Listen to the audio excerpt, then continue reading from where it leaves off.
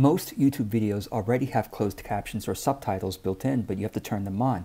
So when you're on the computer and at the bottom of any video, notice that you can click on the CC button, okay, to turn it on. You can see it's turned on now, and click it to turn it off, or you can use your keyboard, press the letter C, turn it on or to turn it off.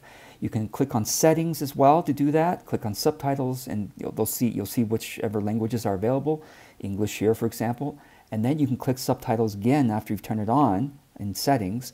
Click on it again and click options if you want to change the font size or font color.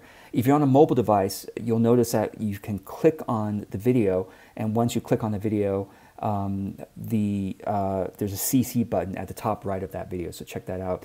And some videos that don't have closed captions, because you'll notice that it's grayed out, you can't click on it, do us all a favor, comment below that video and ask for closed captions. I think it's helpful for everybody. So I hope this helps.